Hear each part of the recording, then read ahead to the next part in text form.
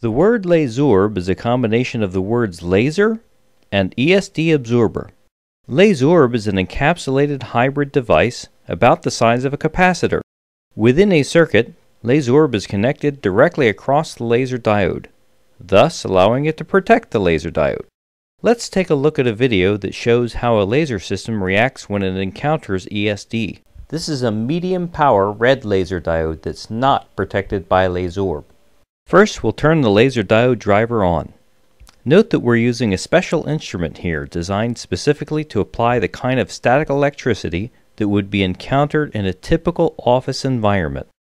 After the first discharge, we see that the mode profile of the laser diode has changed, and the output power is significantly reduced. After a second discharge, we see that the mode profile is further degraded, and finally, after a third discharge, the laser diode is rendered useless. Now let's take a look at another video, one in which the same type of laser diode is protected by LASORB. Although not very visible in this picture, the LASORB components are now integrated onto the laser diode driver. Since the laser diode is now protected by LASORB, ESD and power surges can no longer harm the laser diode. You see discharges to the case, to the pins, and all over.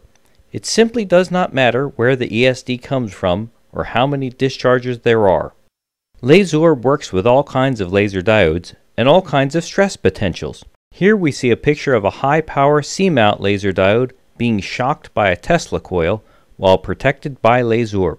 The laser diode survives with no degradation, and although not specifically designed to correct for current overshoots caused by poorly designed drivers, LASORB does this job as well, as seen by these before and after scope photos. LASORB is the best way to protect laser diodes from ESD and power surges.